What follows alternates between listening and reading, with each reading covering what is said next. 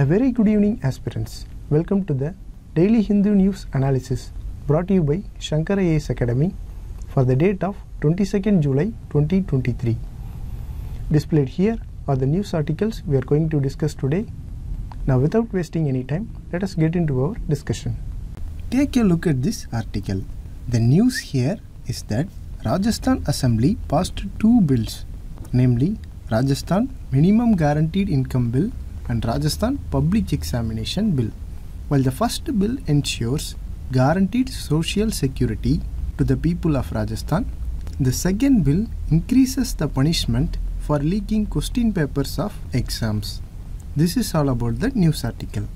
In our discussion today, we will focus on Rajasthan Minimum Guaranteed Income Bill. First, what is the objective of the bill? See, the bill aims to cover entire adult population of the state with guaranteed wages or pension. Now, let us see what are the important provisions of the bill. See, the bill has three broad categories. First one is the right to minimum guaranteed income. The second one is the right to guaranteed employment. And the third one is right to guaranteed social security pension. Under this right to minimum guaranteed income, each adult citizen of Rajasthan has been guaranteed a minimum income for 125 days per year. Now coming to the right to guaranteed employment. As a part of this program, the government appointed a program officer. This program officer ensures that worksite is within the radius of 5 kilometers from the job area. Also, if the program officer failed to provide employment within 15 days, then the applicant will be entitled to unemployment allowance. This unemployment allowance will be on weekly basis. So, through these provisions, the bill ensures the right to guaranteed employment. Finally, coming to the right to guaranteed social security pension.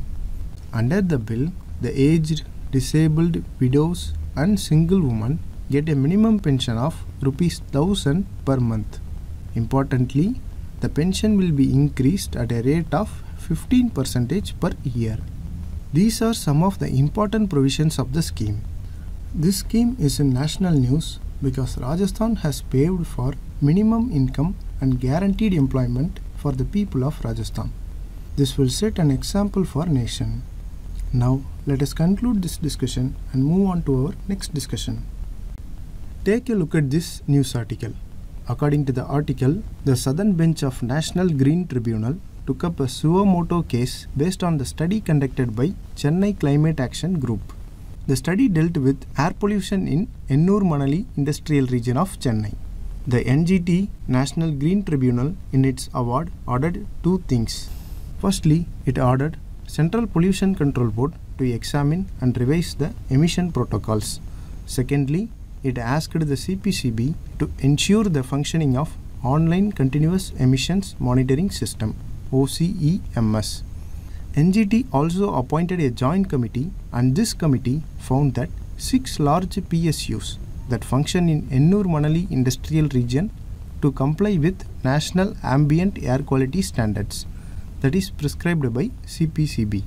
This is all about the news article. In this context, let us cover CPCB and National Ambient Air Quality Standards in our discussion today. Let us start with Central Pollution Control Board. It is a statutory body under Ministry of Environment, Forest and Climate Change. It was constituted under Water Prevention and Control of Pollution Act 1974. Further, CPCB was entrusted with the powers and functions under Air Prevention and Control of Pollution Act 1981. The CPCB has two important functions. Firstly, it focuses on control and prevention of water pollution.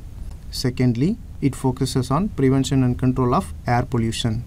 So overall, it has responsibility for prevention and control of water and air pollution.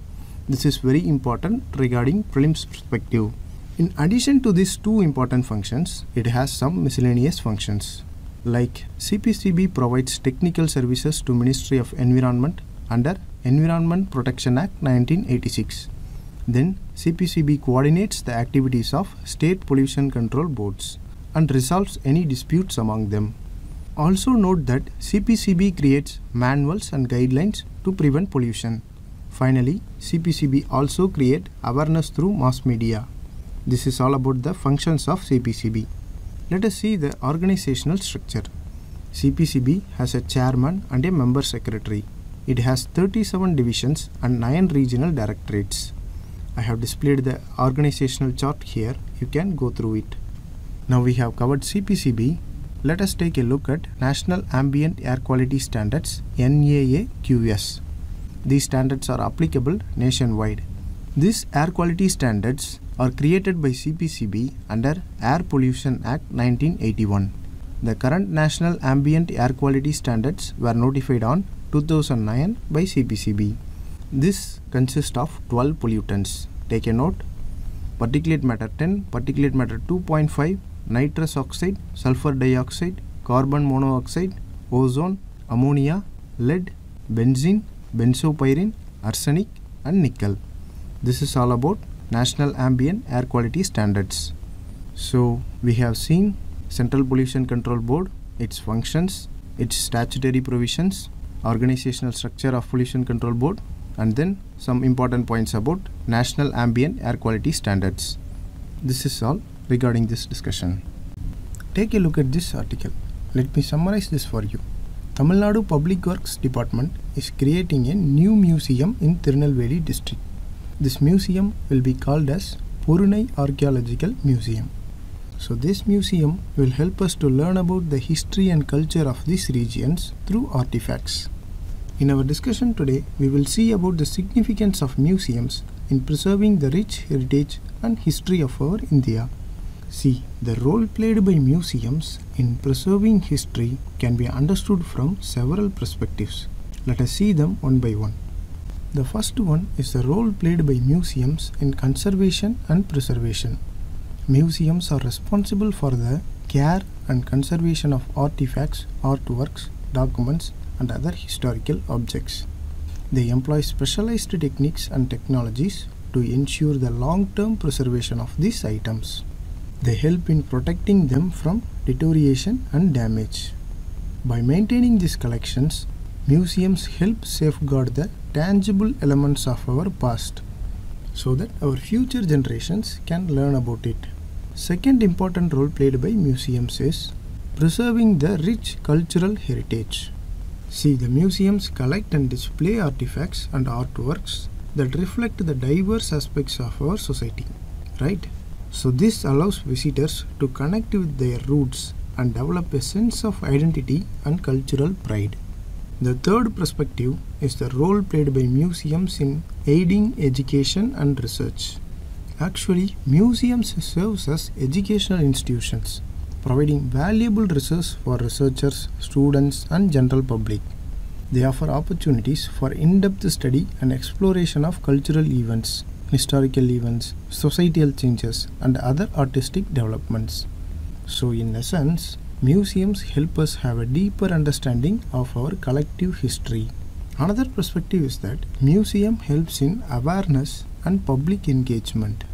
As we know, museums have interactive displays and exhibit the present history in an engaging way. So this will help the common public understand and appreciate our history in better form. Finally, the museums also inspire creativity and innovation. By studying the past, the public can draw inspiration for solving modern-day challenges and creating a better future. Lastly, the museum play an important role in building the social cohesion and inclusivity. See, the museums offer spaces where people from diverse backgrounds can come together and share their history. Through this, museums help build a social cohesion. They also provide places for cultural exchange, which help in building a mutual understanding between different sections of society. So these are the roles played by museums. With this, let us conclude this discussion and move on to our next discussion. Take a look at this front page article. Yesterday, the central government informed the Bombay High Court that it will not notify a fact-check unit until September 4. See, recently the central government amended information technology rules to establish a fact-check unit. This unit will help identify fake social media content about the central government.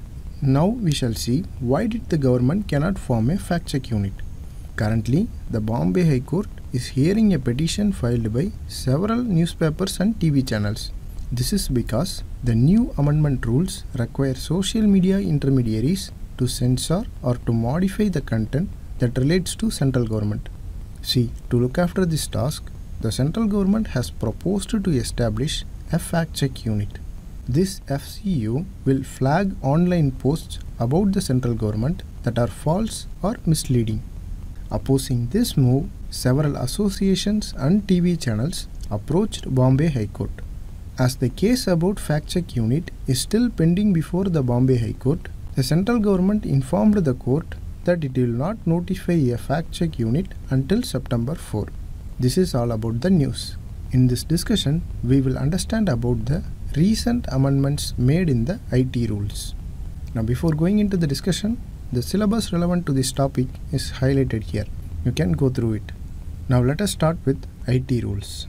On April 6, central government notified Information Technology Amendment Rules 2023. See, this is the second time the central government made amendment to original IT rules. Note that the original IT rules was notified in February 2021. Subsequently, the rules were amended first on October 28, 2022. And recently on April 6, the rules were again amended for second time. Now we shall see the recent amendments made in the IT rules. So, as per the amendments, the social media intermediaries are now obligated to inform their users that they cannot display, modify, publish or share any information which is identified as fake or false or misleading. Here, the information means any information related to the business of central government. To put it simply, the new amendment rules require the social media intermediaries to censor or modify any content regarding to central government if the content is identified as fake or false or misleading, as we seen before. Note another important point here. The social media intermediaries have to inform their users about new requirements through internal rules or regulations. See, the requirements have to be informed to the users either in English or any language specified in the 8th schedule.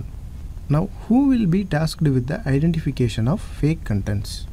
See, the identification of false or fake information will be done by fact-check unit. This unit will be formed by central government.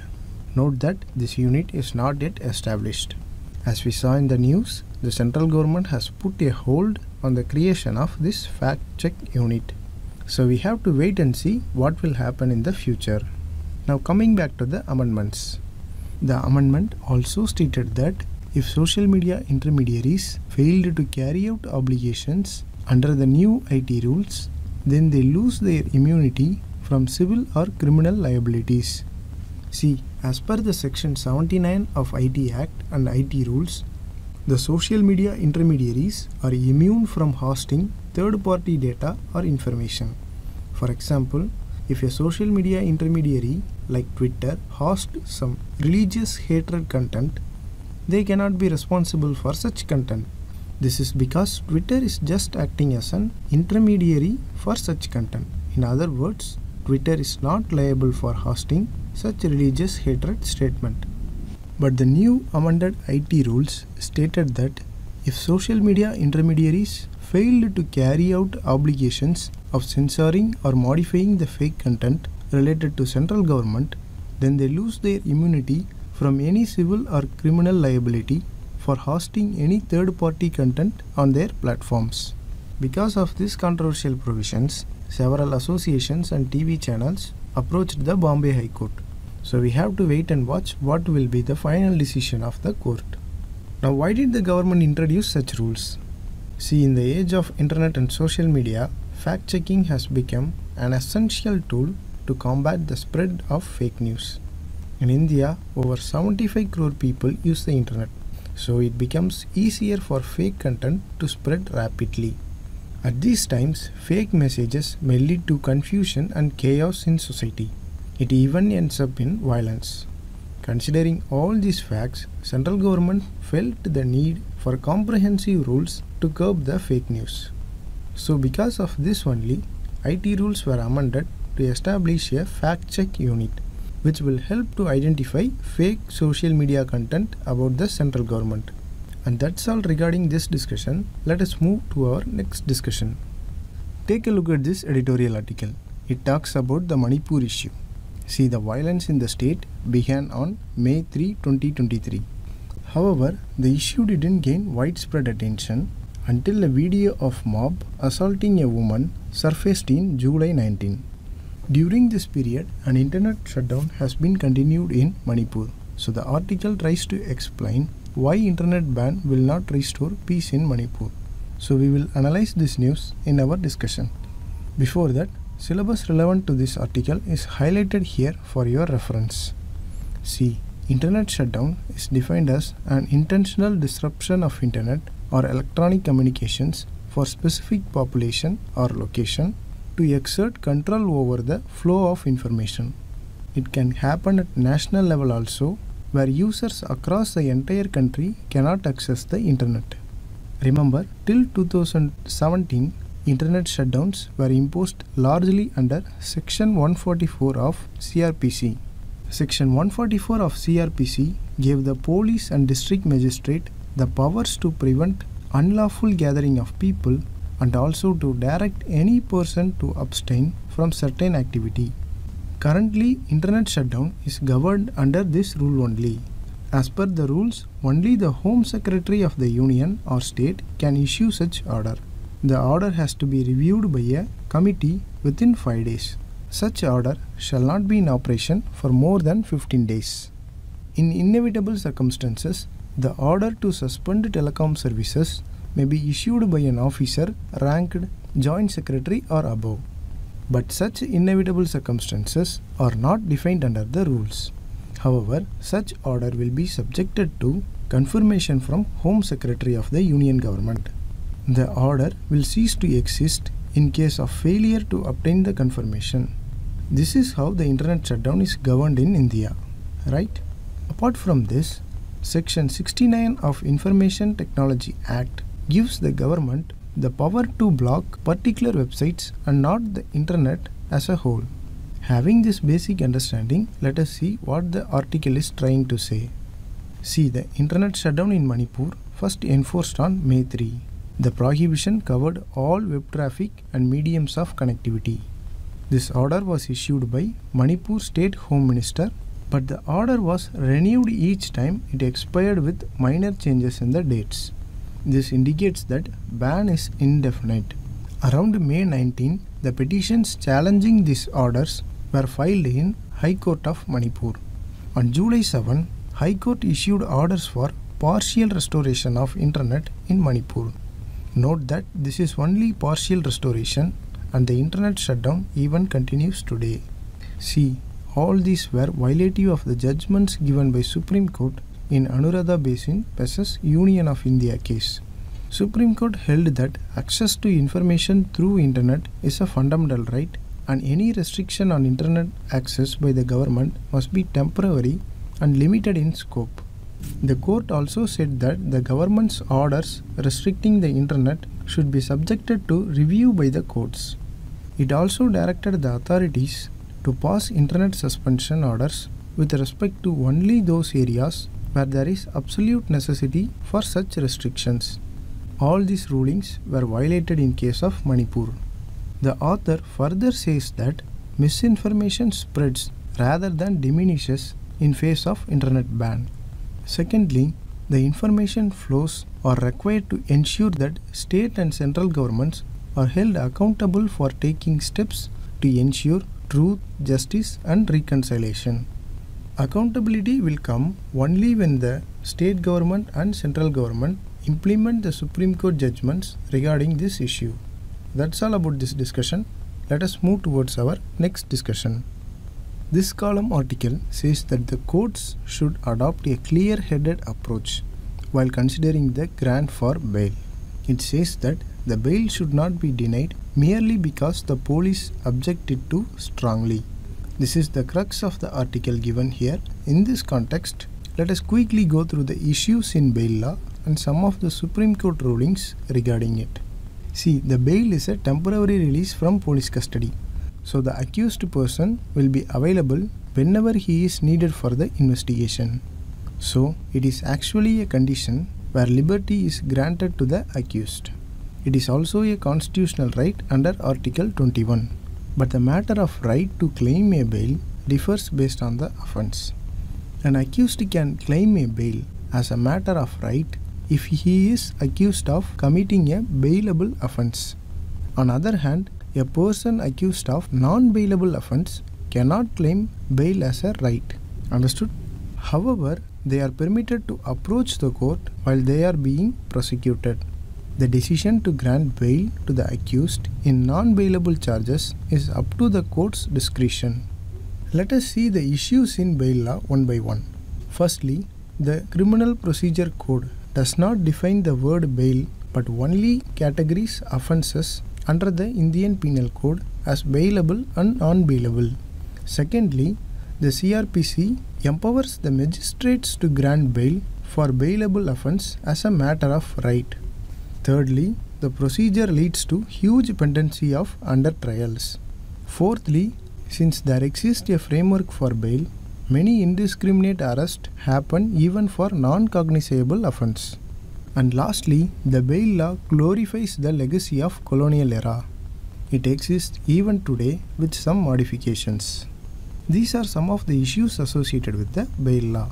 Considering all this in Satyendra Kumar and Till vs CBI case of 2021, Supreme Court underlined that there is a pressing need for reform in laws related to bail. Supreme Court called on the government to consider framing a special separate legislation on the lines of law in United Kingdom. Secondly, Supreme Court also emphasized that even for cognizable offences, arrest is not mandatory and must be necessitated. Thirdly, it ruled that there was no need for bail application to be made while considering the applications under Section 88, 170, 204 and 209 of the Code. See, these sections relate to various stages of trial where a magistrate can decide on release of the accused. These range from power of the magistrate to take bond for appearance to the power to issue summons. The Supreme Court also held that in these circumstances, magistrates must routinely consider granting bail without insisting on separate bail application. Finally, the Supreme Court asked all the state governments and union territories to comply with the orders of the court and avoid indiscriminate arrest. That's all about this discussion. Let us move on to our next discussion. We have come to our final discussion. Recently, the water levels in Godavari and its tributaries continue to rise following the heavy rains and discharge of floodwaters from major reservoirs across the river. This is a recurring event that happens almost every year. Godavari is one of the most significant rivers in South India, right? So in this discussion, we shall see some important points about Godavari river in Prelims point of view. Godavari is the largest peninsular river. The river originates from Trimbakeshwar near Nashik in Maharashtra. Godavari flows towards eastward, passing through the states of Maharashtra, Telangana, Andhra Pradesh, Chhattisgarh and Odisha, and then it empties into Bay of Bengal. Let's take a closer look at some significant tributaries of Godavari one by one. The Paravara, Manchra and Maner are right bank tributaries of Godavari. Purna, Pranahita, Indravati and Sabari are the left bank tributaries. In this, Pranahita has its own tributaries. They were Vainganga, Penganga and Varda. See, Kumbh Mela, the famous Hindu festival, takes place on the banks of river Godavari in Nashik. That's why Godavari is called Dakshin Ganga or Ganges of South, because of this cultural and historical importance. Next, we will see some important projects on Godavari. Polavaram Irrigation Project, also called Indra Sagar Project, situated in Andhra Pradesh. There were three important projects of Godavari in Telangana state. They were Kalishwaram Project, Sriram Sagar Project, Sadarmat Dam. So these facts will be useful for map-based questions in prelims examination. So with this information, let us move to our next part of discussion, prelims practice questions. Take a look at the first question. This question is about universal basic income. Look at the 4 statements. The first 3 statements are correct. The fourth statement is wrong because universal basic income requires negligible amount of bureaucratic involvement. It does not require a significant amount of bureaucratic involvement. So the fourth statement is wrong. The answer is C, only 3. Moving on to the next question. So our next question is about Adichanallur site. Look at the statements. Here all the 3 statements are correct. Note that Tamirabarani river is also called Porunai river or Then Porunai river.